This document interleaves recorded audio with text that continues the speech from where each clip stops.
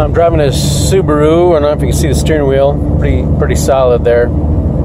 Originally on my test drive, after about 7 miles, it'd be doing this, shaking pretty good.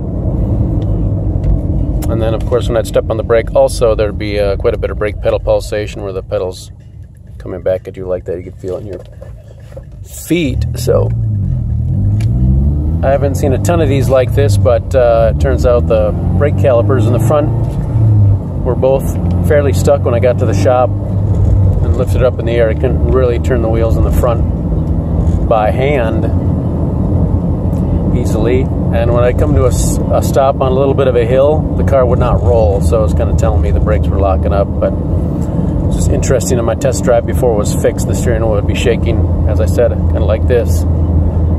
Doing 50, 60 miles an hour, and stepping on the brakes, it would also pulsate the brakes.